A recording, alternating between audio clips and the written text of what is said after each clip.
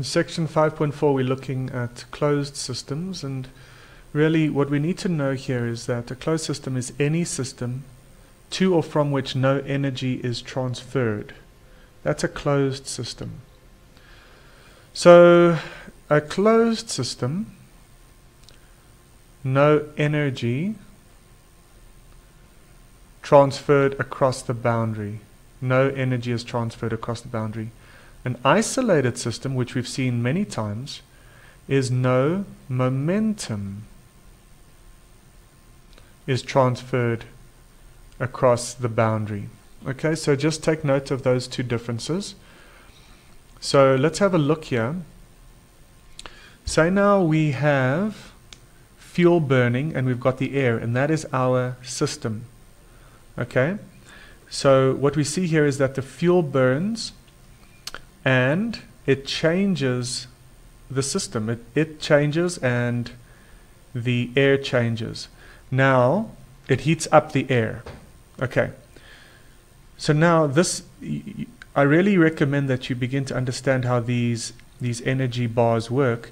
We start off initially with a certain amount of chemical energy and a zero amount of thermal internal energy of the system. Then this burns away and we have a reduction of chemical internal energy, and it gets converted into the increase, or it gets converted into thermal energy.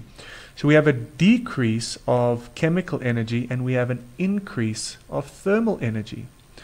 So as long as it's inside this system where no energy has been transferred across the boundary, our total energy must remain the same.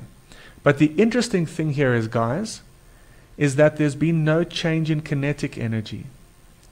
Okay? So it says because the system is closed, its energy remains constant.